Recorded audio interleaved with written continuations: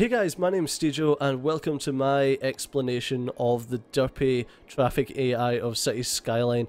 Hopefully with this explanation it should help you guys understand what the traffic's thinking and better manage your cities. So basically we'll start off with a motorway. So you've got your motorway, boom, boom. And then you've got your junctions. So if we pull a junction out here like so, and then this one's coming off into your city, blah blah blah, and then you've got another one coming off into your city here. So if someone is wanting to, we'll just pause again, if someone's wanting to come off in this this off-ramp here, instead of coming off this one, what they'll do, because as per mentioned they are derpy, is instead of sitting on the inside lane to come off, or sitting in the middle lane or the outside lane to get across if there's traffic in the inside lane, they will always sit in the middle lane.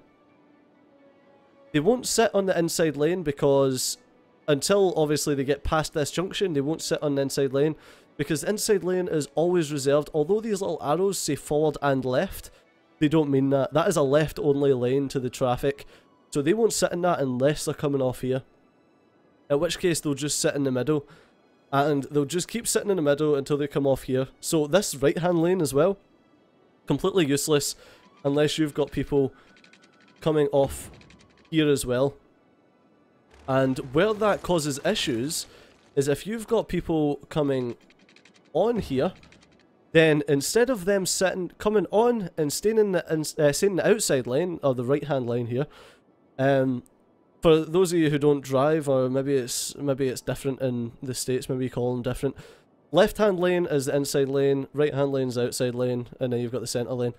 So instead of them coming into the outside lane, they will instead come on, merge on into the middle lane, and cause you traffic issues. So this is just a freaking issue. So what you want to do is, instead of having one like that and then one like that, is you want to have one like that, and then if you want to get someone coming out, you're going to have to build something squirrely like so to actually get people to come off without causing a traffic jam in the middle lane. So that they come off at the outside lane, come off at the inside lane, and come off at the outside lane. So they'll start queuing up in this lane if they want to come off this way, which is basically how you have to do it. Next one is, it's the exact same concept, except, delete it all, except we're going to talk about regular roads. Okay, so you've got a 2-lane, you've got your, straight, you've got your 2-lane roads, you've got your 4-lane roads, and you've got your big mama 6-lane roads. Okay, so these, the 6-lane roads actually are pretty decent as long as you don't build in squares. So if you build a 6-lane road that goes like that, completely horribly, then basically what will happen is everyone will sit in that left-hand lane.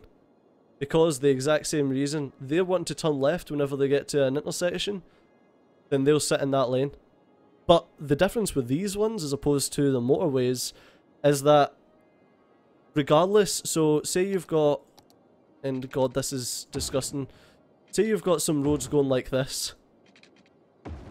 If they're coming along here and they want to turn left, say here, they will sit, if they're on this road, they will sit in that left hand lane and go all the way around until they can turn in. And like there's no change in that. They will just do that because they're idiotic and there's literally no way to fix that. But these 6-lane roads are actually kind of useful because you can have, say you've got, right, you've got your 6-lane road and you've got people that can go off that way, or you've got cars that can come this way and cars that can go that way. They will sit in, at this junction, they will go on this, the inside road here and turn, if they're turning left. Even though that says forward, that is not a forward, that is a left only lane, and this is a right only lane. But they will use all the lanes, so that's pretty useful. Where it becomes not useful is when you've got your 6-lane one-way roads.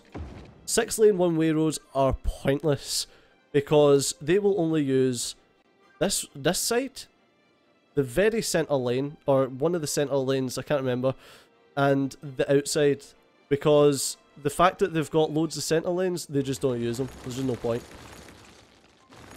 And there's another, like, I can go into the full reasoning behind throughput and stuff like that when it comes to those roads. These roads work perfectly fine. They're not great, but they do work fine. And then you've got those roads. I'll show you a bit of how we can get this working. This is a city from my Let's Play series, so if you want to go and check that out, I will leave the playlist in the description below. So what we've got here is, I can show you, we've got our on-ramp and our off-ramp. We've got a bit of traffic problems there, but that's because I messed up something a bit further down.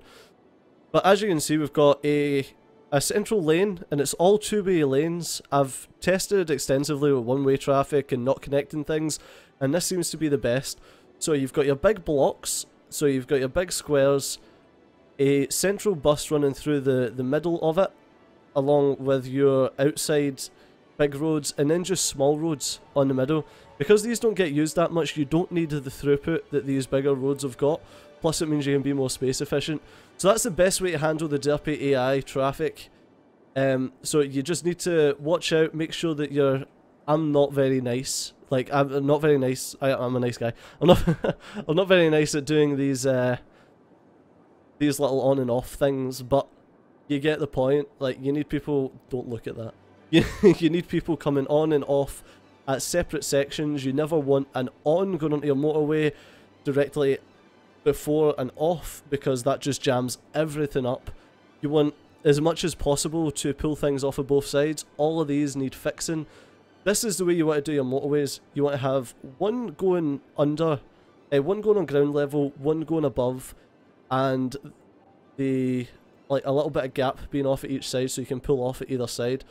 This big traffic jam is all because I was editing this, trying to mess around with roundabouts to try and fix the derpy AI, but I've figured out exactly what I want to do with that anyway. But that'll do it for this tutorial-esque explanation episode. So, as always, thanks a lot for watching, guys. I've been CJ, you've been awesome. And if you want to check out some City Skyline stuff, feel free to hit up that Let's Play series like I was saying. I'll see you next time. Bye-bye.